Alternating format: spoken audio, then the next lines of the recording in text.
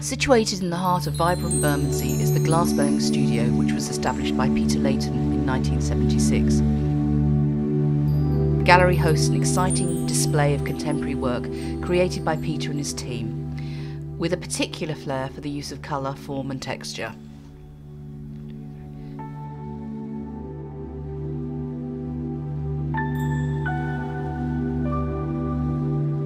Peter was brought up in Bradford, where his aptitude as an artist was first recognised. After school he found himself working in the textile business, and after a spell in the National Service he pursued his love of art and specialised in ceramics. It was during this period that he was introduced to glass. Today I'm here to talk to Peter Layton at his workshop. Are you described as a glass blower? I'm never quite sure of this, Yes, glass blower, glass maker. Glass maker. Yes. I mean, you've lifted the studio glass really into an individual art form over the years. And so what I really want to talk about today is your career, how you've got there, and perhaps how you see the future of glass. I have contributed, there's no question, but so have so many others. And the person that really started the whole studio glass movement in this country is a guy called Sam Herman, and he was a student of Harvey Littleton, who's the father figure of the whole international studio glass movement. I mean, historically, glass was a secret occupation passed from father to son and carried on behind closed doors. And people like me, or artists in general, craftsmen in general, unless they had that history, that tradition, couldn't gain access. And it's even been that way until fairly recently, say on the island of Murano, and of course that becomes very incestuous. In the Middle Ages, the Muranese, the Venetians, had death squads whom they sent out to track down any errant glassmaker who was off to try and sell the secrets of the trade. Studio glass movement as such is really only just over 50 years old. As I said, Harvey Littleton trained as a potter, but had some experience of glass because his father was the research chemist at Corning. He had the thought that glass worked in the same way. Why does it have to be in a factory with teams of people? And he suggested that at Corning, and they laughed at him. You know, the industry certainly laughed. And he managed to get a Fulbright scholarship or get funding somehow from the American Crafts Council, I think it was, to do a trip to Europe and check out what was happening there.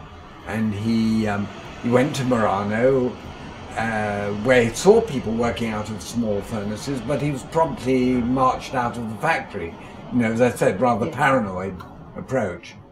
That happened in a couple of places. I think Venini were much more progressive and much more tolerant and encouraged his ideas. And at some point on that trip, he was in Germany, in the south, almost on the Czech border, in the Bavarian forest area, where there's a glassmaking community based around Swiesel, and a village of Fraunau, which was a completely glassmaking community.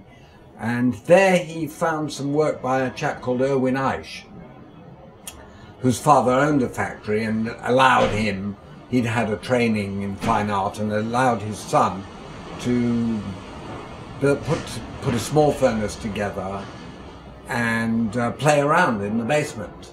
And Littleton saw his work and was immediately struck and thought, this is exactly, you know, the kind of thing I'm interested in. You know, somebody making art out of glass, which was, in a sense, I mean, the art of glass is thousands of years old, but it tends to have been rather, how can I put it, utilitarian in a way. You know, the emphasis has always been on functional art. And here was somebody who was making objects in glass. But he started a global movement, and studio glass now exists in virtually every country in the world. The London Glassblowing Studios is a working studio where Peter and his teams work on various commissions and one-off pieces. Visitors to the gallery are able to watch the process of blowing and moulding the glass, which grows organically whilst trying to achieve a form of controlled symmetry. Whilst some glassmakers create technically brilliant pieces, others prefer to create more ambidextrous works of art. So I asked Peter about the influence of Scandinavian glass with their contemporary and pioneering work. Well, there are certainly very important artists working in Scandinavia. Finn Lingard was a great pioneer. Bertil Wallin, who's developed the whole sand casting method of producing glass objects. His wife, Ulrika Heidemann Wallin, very important people. Ulla Forsell, the list, Anne Wolf, the list is endless. However, Scandinavia as such again really has a factory tradition. Yeah. And the sad thing, I mean, I'm glad you mentioned them, because the sad thing is that these factories are closing down all over the world. And fairly recently, Orrefors, famous name in glassmaking, closed its doors for the last time, and all those skills are lost. But in future, glass blowing, for instance, which is very cost intensive, materials, fuel, labour, if you're employing people, in my case, huge rent in the middle of London. We use pretty medieval tools, by the way, and we use something called jacks or pucellas to thin down and pull out a neck.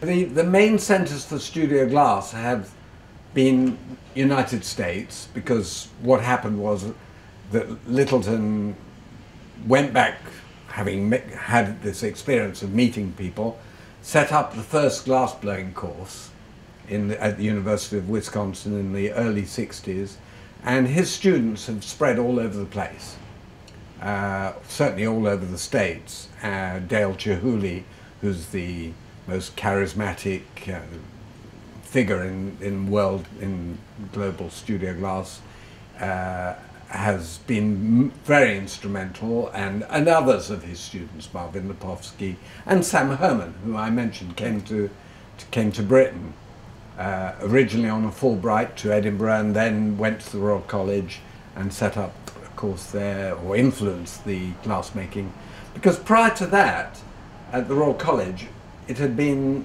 working on a drawing board, coming up with a design, taking it to a technician and hoping that they would somehow translate that, and designing for industry.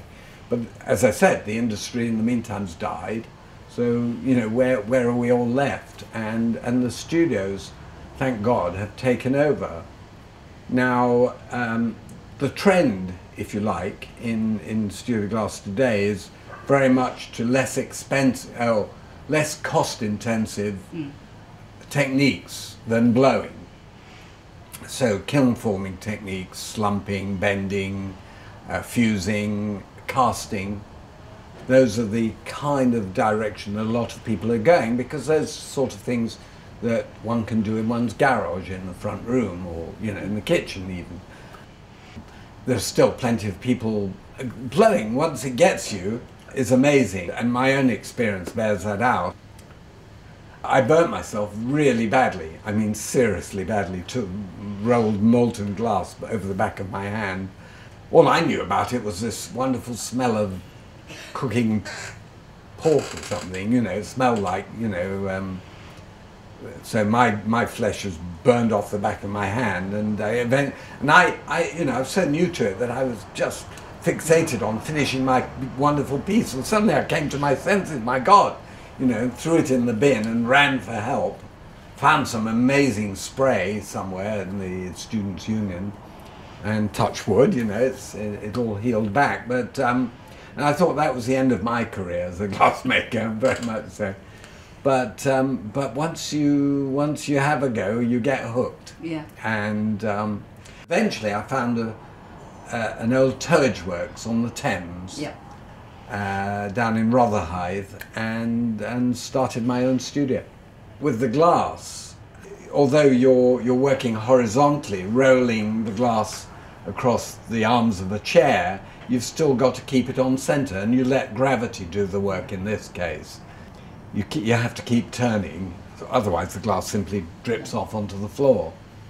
And again, I quite enjoy, how can I put it, the more accidental effects that one can achieve, and the people I work with know that if there's a kind of an accident or an error, that'll be the one I love, and you know, that I'll ask them to try and help me to reproduce.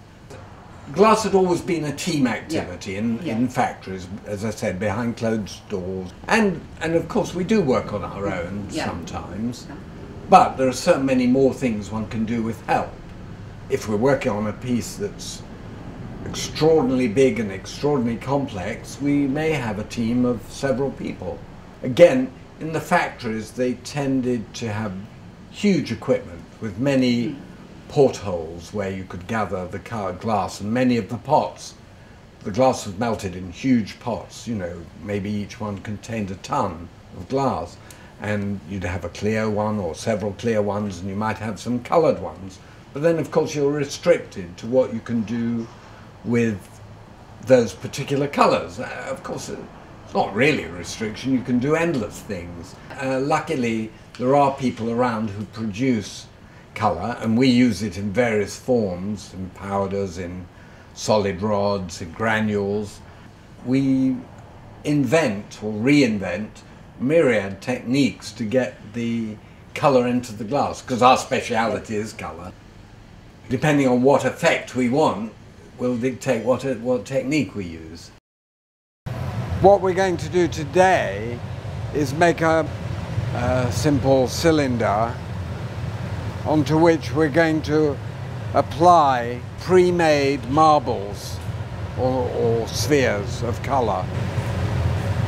And it'll take us a little while to do that. We've only just put these skylights in, and we're delighted with the effect. So what Bruce has done is he's picked up some preheated lump of colour, and this is a mixture that we use for a series we call Reef, which was based on a trip I made to the Barrier Reef, and it's a sort of underwatery look. So you can get them in granulated form. These are granules of colour. We made that mixture from a variety of colours of the same size. The glassblower uses a steel tube or blowpipe to gather glass from the furnace. Glass shaping begins with the rolling of the hot glass on a steel table or marva. The pipe is then blown, causing the trapped air to expand, and this will create the bubble. Each time the glassblower gathers glass from the furnace, it will dictate the size of the finished piece. About there. Yeah. Maybe just a touch lower. I mean, you've got lots of influences. I mean, not just the artistic, because there's some that are based on Hockney paintings, the Gauguin, the latest I've seen on the Van Gogh. You're also influenced, aren't you, by the environment? Yes, I suppose, you know, how can I put it, the earlier pieces, the earlier work was all very much based on natural forms. I'm a beachcomber from way back, so, and still am, and you know, I don't go near a beach, and I'm not, you know, looking for treasure. We have a series called Spirali, which is basically based on shell forms, spiraling the glass. I used to make a lot of shell forms, and I iridized in those days. That's a fairly dangerous process. You're emitting fumes that aren't good for you. So we don't do that anymore. And I think most people have given that. There are people who are still doing it in a small way, but it's not a pleasant technique. So, but it is very beautiful. It's the kind of effects that oil and water or that Tiffany glass displays. And what's more, you get a wonderful surface that doesn't finger mark.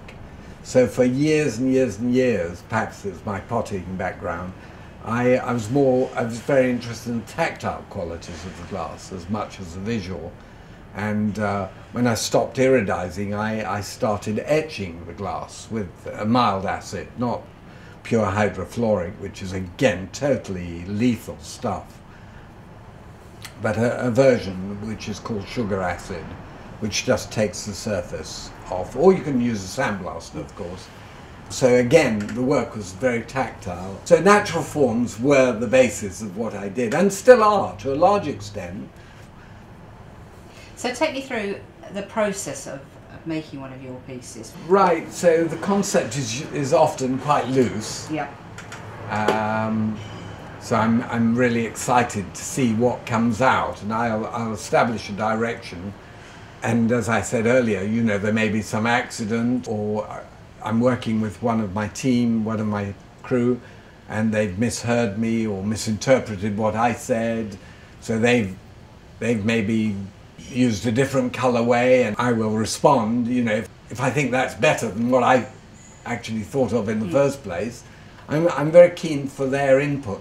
I think it makes it much more interesting for them too. I'm getting on a bit. It's not that I can't actually get in there and handle the glass. Some glass makers live to a ripe old age, and that's great. And they continue doing what they do. And of course there are different philosophies. There are some glass makers who want to repeat as perfectly as they can, time after time, the object they're making, you know, like a beautiful goblet. And I like to think, maybe mistakenly, that we have a somewhat more creative approach, because I don't want them to look alike. I want each piece to look different. We tend to work in series because it takes a long time to develop an idea. You know, it would be great. I'd love to do totally one-off pieces, you know, which sell for hundreds of thousands of pounds, which is the case with some of the American glassmakers. We are in a wonderful street. It's like being in New York. It's got that kind of vibe.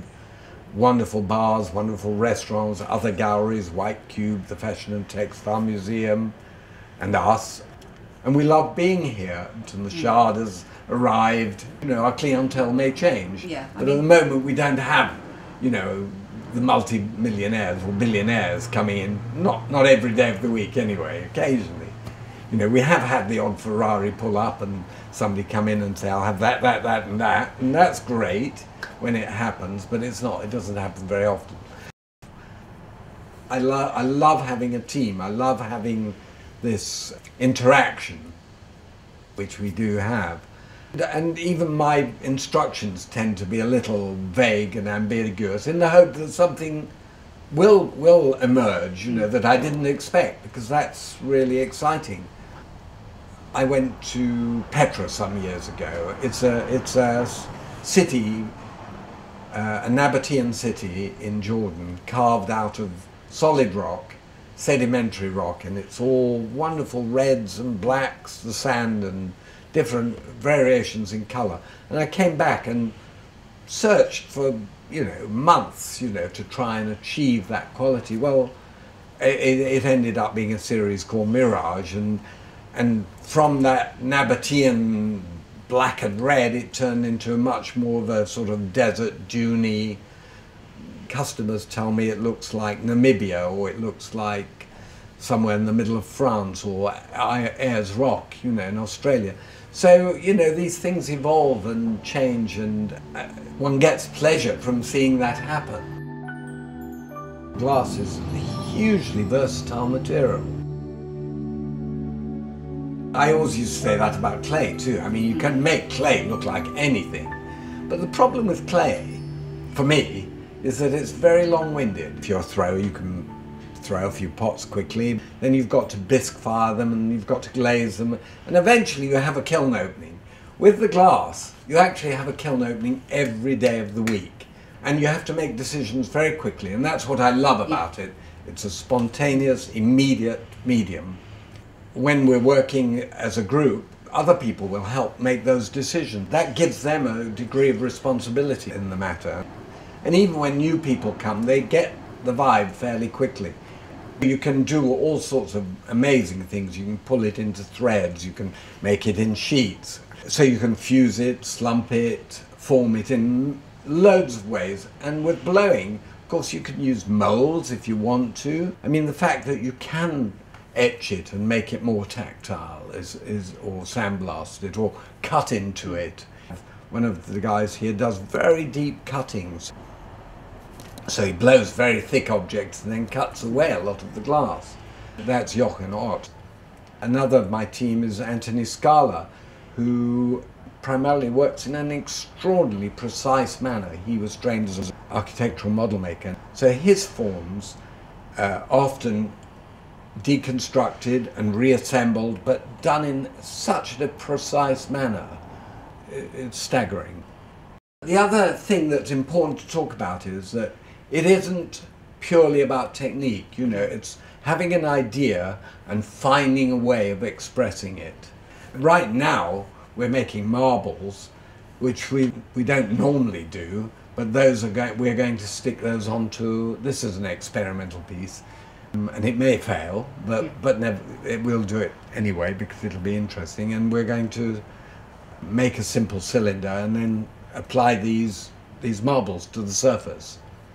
A little bit along these lines, these weren't actually marbles, but a little bit like this. It's a variation on that theme. And what about commissioning for the domestic market? How can we encourage more people to experiment a bit more? That is a little bit tricky. We've got a gallery on the road front, and the workshop is behind, and from the street you can see what's going on in the background, and people walk into the gallery and their jaws often drop and they say, oh my God, I had no idea you could do this sort of thing with glass. How amazing. And I think we've opened a lot of people's eyes to glass. There's a whole Poppy series I did, and that took a lot of development, and the centers, the black centers are textured, they're wonderful. This gentleman saw those, but he's asked me to do something with much more three-dimensional movement in it. So I've been experimenting as to how I can make these platiforms but more textured. I mean, I think his description was like a flamenco dancer's skirt. It's a bit of a tall order, yeah. But so that's an interesting commission. And as I said to you earlier, I love these things because they challenge you and they set you off in a direction you wouldn't necessarily have gone to. So you go off on a sort of little, as it were, side road, red herring, to try and get these flamenco down, but it'll feed back. I'd like to just kind of bring you back to running a studio. I mean, it's a huge commitment, isn't it? Mm. I mean, are there still apprenticeships for glass blowers, or is that gone completely? I mean, No, there are. I mean, you know, obviously there's a limit to how many people one can take on at any given time, but you know, virtually everybody who works here in my glass blowing team has kind of served a kind of apprenticeship. You know, they've come from college or not. Bruce, he started from scratch, and he had done a bit of lamp work, flame work, which is working with tubes over a kind of Bunsen burner, and that was his experience. Well, when he turned up and said, you know, will you teach me, or can I join you? You know, okay. He's now my workshop manager, and I've always thought of it as being a bit like having a huge family, you know, and that's how it is here. Yeah. And what's been wonderful is how glass has transcended the political barriers. Yeah. We operate like a mini kibbutz, you know, we're quite a democratic setup, and I'd like, you know, it'd be nice to think that if I retire or keel over in a while, things will continue. Obviously, I'd like to be thought of as having made a major contribution. And actually, fine artists often look down on the decorative art people. That's a great shame, particularly as more and more fine artists are using craft skills, craft techniques to make their work, or to have people act as technicians in their work. And I'd like to think that in years to come, I don't know how I'll be remembered, but I'd like glass to be accepted as a medium. You know, I always think of it as a bit like a Cinderella medium. Yeah, sitting here talking to you, you enthuse about the subject. I mean, it's you just want to go out and tell the world because it's just wonderful. I can't ever see you retiring. I think you'll be. I suspect not. No, Yeah. I mentioned we were flat hunting, but that's in order to be closer, so I can just pop in and, you know, and I can gracefully or withdraw in a sort of dignified fashion, you know, and hope that I can continue to make a contribution. I think glass is definitely coming. Good. If it hasn't already got here, it's on its way, you know, and I'm very proud. I'm very pleased and proud to be part of that evolution. Yeah. Peter Layton, thank you. You're welcome.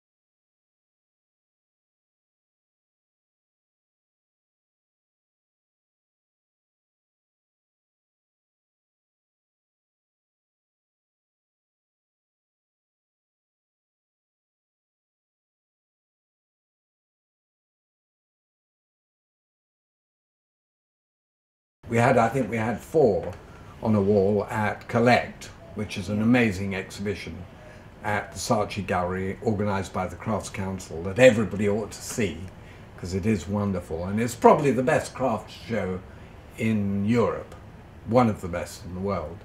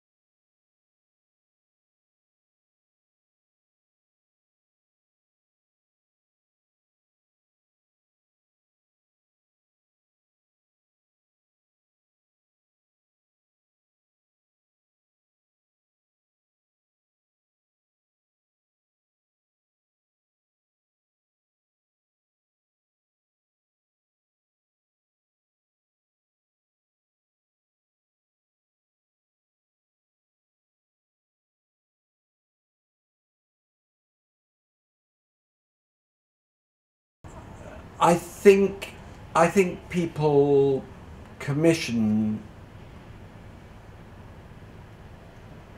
more by the name of the, maybe I'm wrong here, more by the name of the artist, you know, somebody whose work they really like, than because they need a vase, or I might be wrong, you know.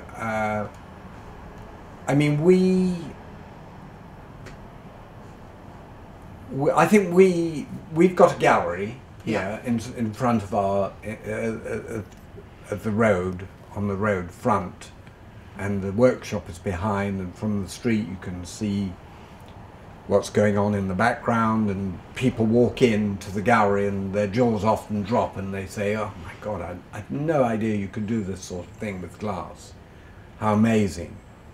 And I think we've opened a lot of people's eyes to glass. Domestic commissions, we've had some, and I am actually working on one right now, and it's a wall piece, and it's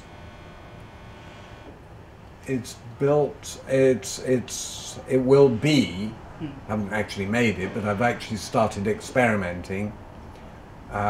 He wants. He's going to provide some swatches of his brand new furniture, and from what I've seen so far, very rich colours, wonderful purple and grey and ochre, or rusty orangey yellow, and that could, that'll be interesting to see how I manage to deal with that. I've already done a few experiments, because what he's after is not just a simple platter, which is what we've done before. I mean, I've sold a number of these.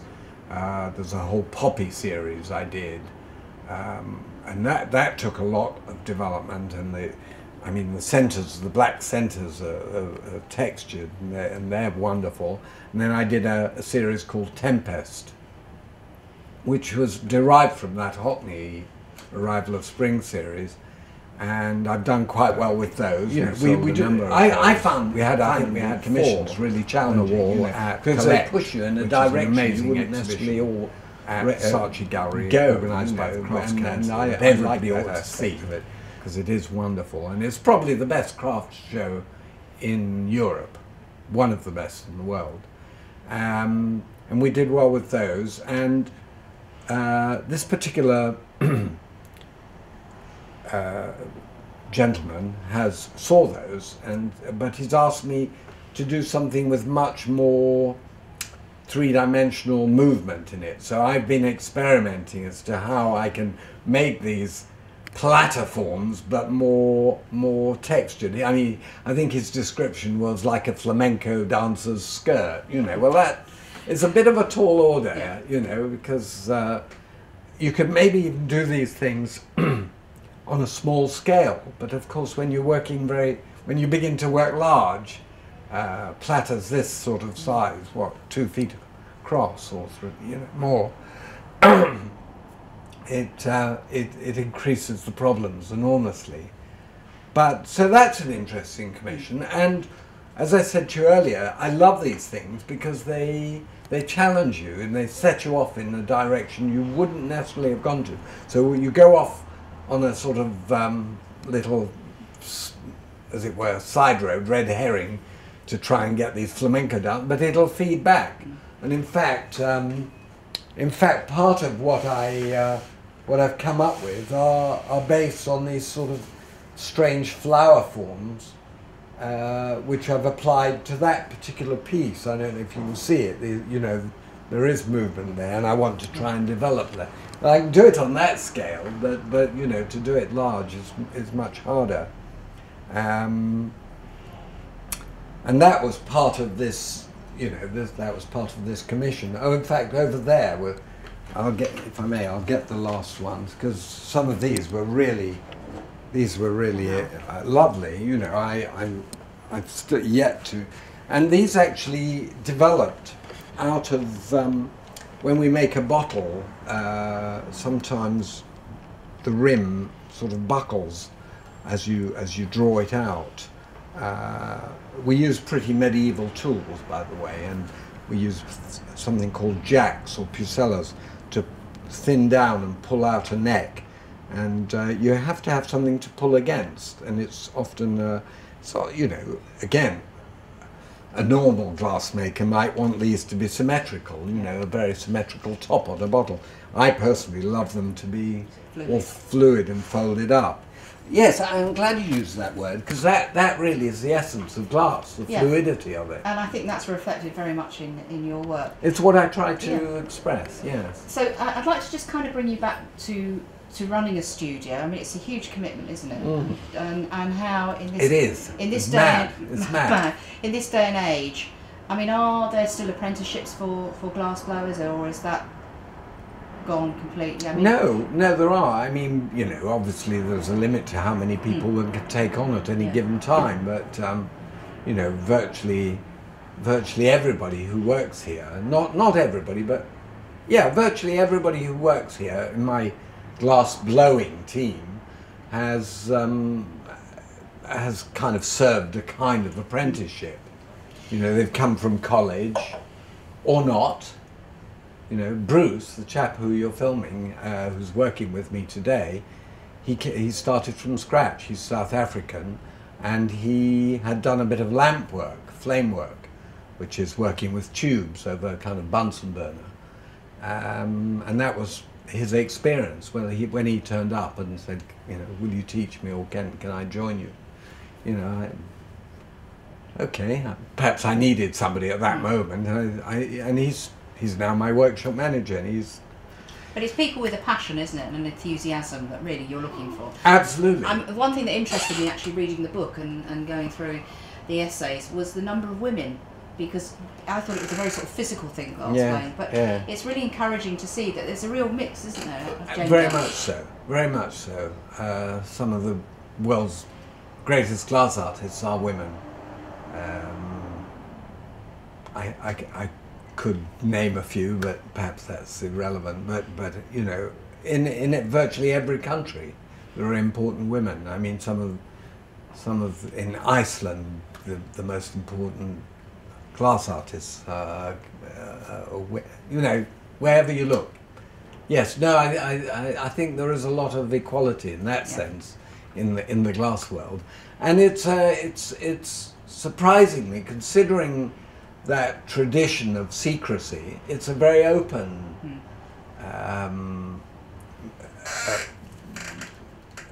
craft. People share information, and I've always thought of it as being a bit like having a huge family, you know, and that's how it is here. Yeah. You know, hope I'm not too patriarchal, and that's how it is internationally too. You know, we have these symposia, international symposia from time to time in the Czech Republic or some other place, and what's been wonderful is how glass has transcended the political barriers, you know. And tell me, you know, in years to come, Peter, how would you like to be remembered, you know, within your industry or in your craft? Because you know, as I said earlier, you have elevated it to an art form. There is nothing here that wouldn't be out of place in a fine art gallery. Well, that's very nice of you to say that. How would I like to be remembered? Gosh, that's something I ought to be thinking about. I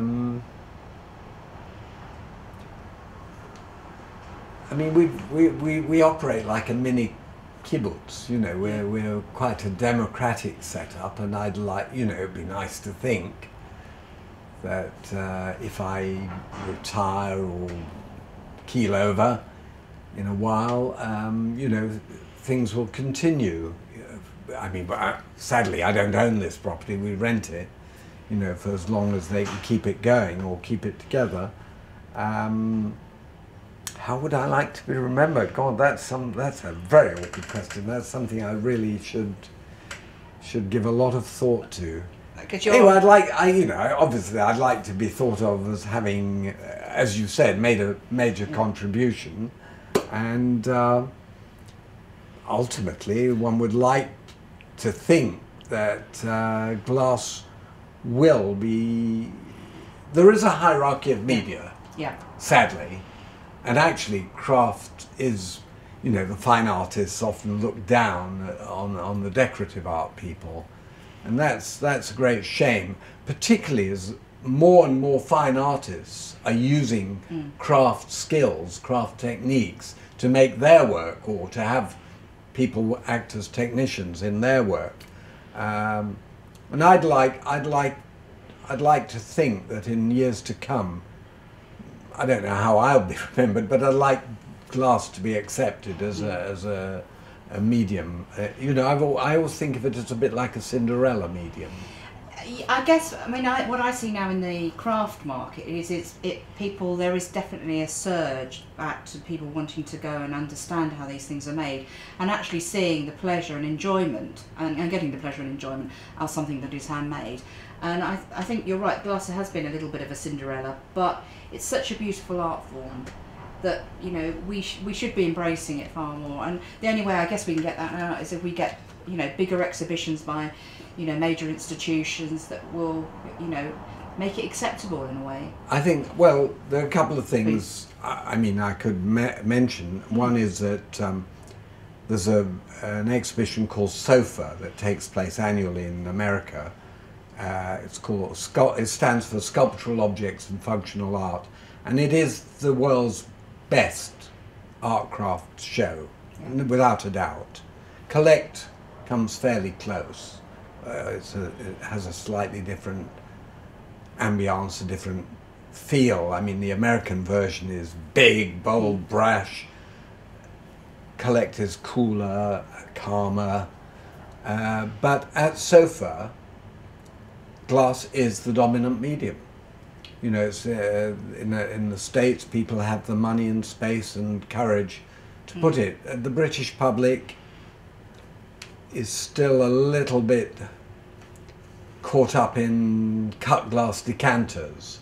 But it's changing, and we are helping to change that here in our studio. The very fact that people can watch the pieces being made and see the products in our gallery, it gives them a totally fresh view of what's involved and how much is involved and how much sweat is involved. I mean, maybe now that people, for example, I mean, Whitefriars glass, which is, you know, manufactured glass and pressed glass, people have taken an interest in that, and obviously it's suddenly become an auction. Very collectible. Then maybe that will be the next stage. Then people will look at studio glass and say, "Ah, yeah, this is an art form." At the moment, it's very accessible, isn't it, in terms of price and in terms of quality?